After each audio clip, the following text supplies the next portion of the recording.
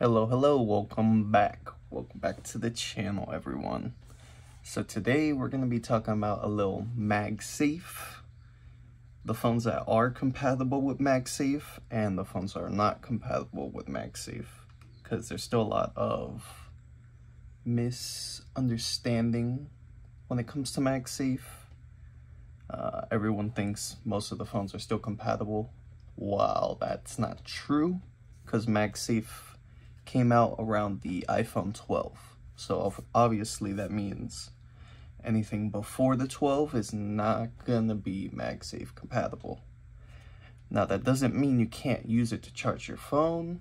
It doesn't work the same way like 12 and above. So we're gonna look at the wireless charger first. Not Apple branded, kind of cool. It's got a little kickstand, but you'll see right here it doesn't stick properly. You know, no sticking. Same with the SE 3rd gen. Not very, okay.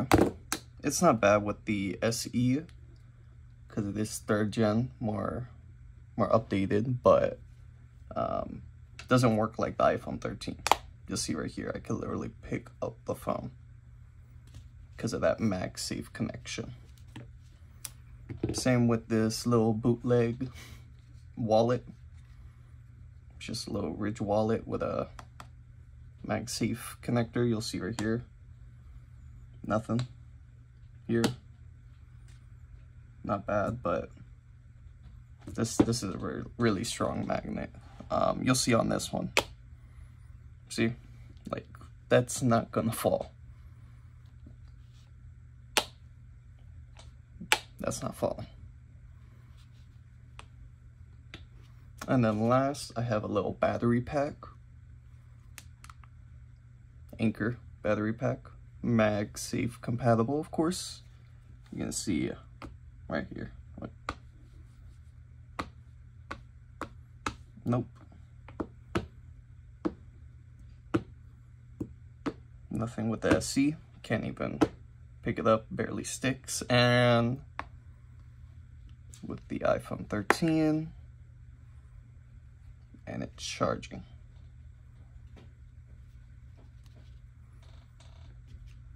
So that's our 3 little MagSafe demonstrators. The reason you would want to use MagSafe, obviously wireless charging. I prefer this for overnight charging specifically, because overnight charging on a 30-watt charger really isn't good for your phone. These support up to 15 watts, so it's a little bit slower of a charge. If you really want to be safe for your phone overnight, do like a 5-watt, or just don't charge your phone overnight. That's the best thing for its battery health. Now you see the bootleg Apple wallet. Obviously it's very convenient just to slide it in your pocket on top of your phone. And then we have the MagSafe Anchor battery pack. Again, very convenient. Just plop it on your phone and it starts charging. And these usually have up to like 10,000 milliamp. That could probably give you almost 2 charges on a phone like the iPhone 13. So yeah, very convenient to have one of these, you know, very low profile, not super uncomfortable in the pocket. Usually I'll sit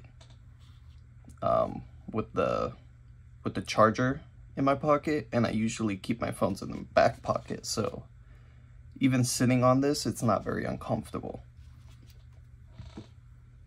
Now, I would always recommend having a MagSafe case. The ones with the little rings, they're compatible with MagSafe as well, and they just enhance the connection, as in like, it just makes it stick better. You see, that's not coming off. Ready? It's gonna be the same for the charger. And then this one's pretty cool. A little stand as well.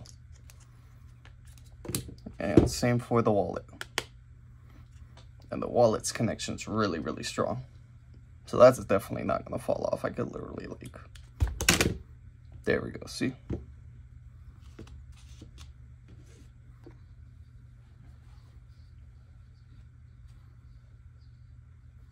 Now with that being said, that's going to be the end of this shorter video. Not too much you could go in depth with about MagSafe, besides which phones are going to be compatible, which are not going to be compatible.